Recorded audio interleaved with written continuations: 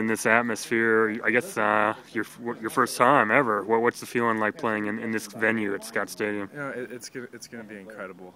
I don't think any of us really expected something like this to happen, and be able to come and play in such an incredible place is gonna be awesome. Just looking at the field right now, it's looking incredible. So I think we're all really, really excited. What kind of attendance do you think you can get? Are you kind of wondering how many fans will come out for this? It's crossed my mind. I'm not going to put a number on it. Hopefully we get a bunch of people out. It'd be awesome to turn a big crowd, and hopefully a bunch of people will be out here for the football game too. I guess that's kind of what the plan is, get a big crowd going, so hopefully we get a nice attendance. And it's an important game for you guys, I guess, given what happened last week in Baltimore.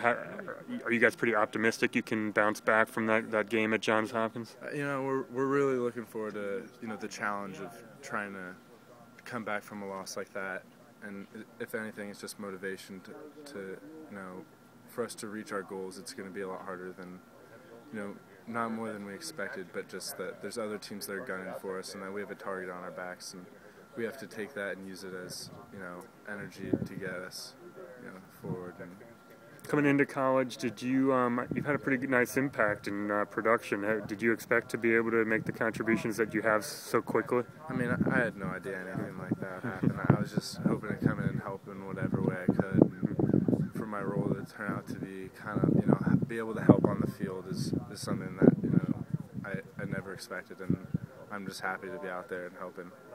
What are your sort of goals for the rest of the year now, like personally and for the team?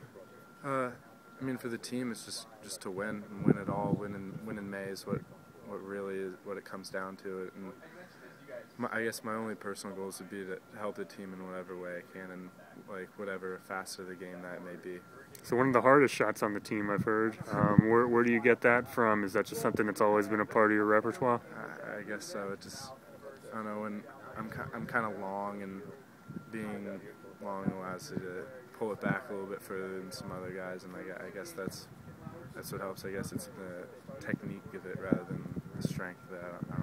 Have you ever had the shot clocked or anything? Do you know how fast it is? No, I've never really gone out and done that. I think it'd be fun to go try that out, but it's not. I'm not trying to see how fast I shoot. I'm sure people have told you it's hurt before when it's hit them, though, right?